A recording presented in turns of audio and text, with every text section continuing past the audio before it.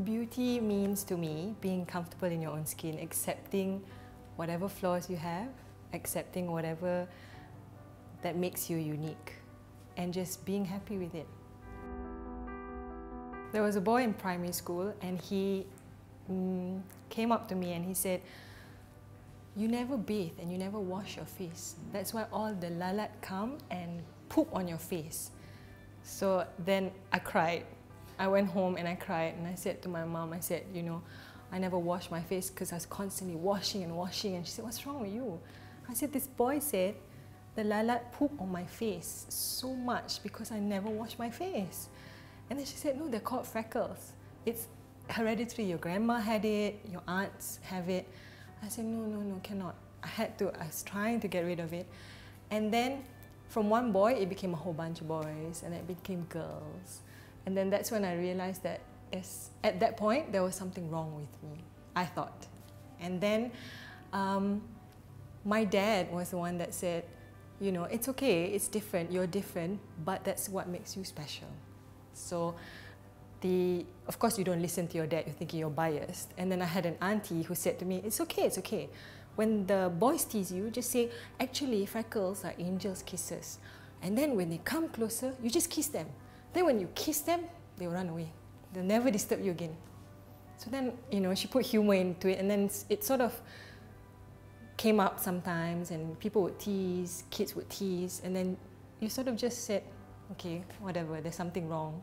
And then you grow up and then you go into you know, the pharmacy and they come up to you and say, oh, we have something for that. Or, you know, to lighten it or to get rid of it. Or there's someone that says, hey, you know, there's lasers that can help you remove that.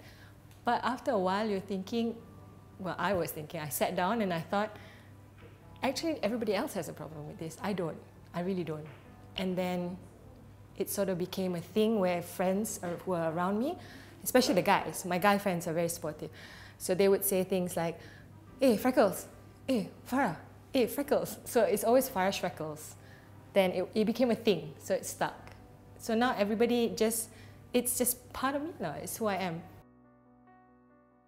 I don't think it hinders me at all, actually. I think it's a great conversation starter. So people will always ask, are you Malay? Are you mixed? And then they'll ask you where your grandma is from, and then they'll ask all the details. Then at the end of the day, you end up making a friend, you know. But they will always start with that. How do we? Because people are not sure how to categorize you. When I was in Australia studying, they weren't sure where I was from. So when I said Malaysia, they're like, yeah, but you have, you know. Then you explain that, you know, your grandma, your grandpa, whatever. So I think it's a great conversation starter. Even when you go for work interviews, it will always be the same question. I think as I've aged, it went from being having full coverage to sort of just using a bit of moisturizer and tinted moisturizer at most, unless I'm going out at night. Then, you know, you'd want to put on a little bit more, but I don't put full makeup on anymore. And I actually like it. So I put on the minimum, unless I'm going for a wedding or a night event, then I do. But I still cannot ever cover my freckles unless I put maybe half a bottle on, because it's just too much and dark.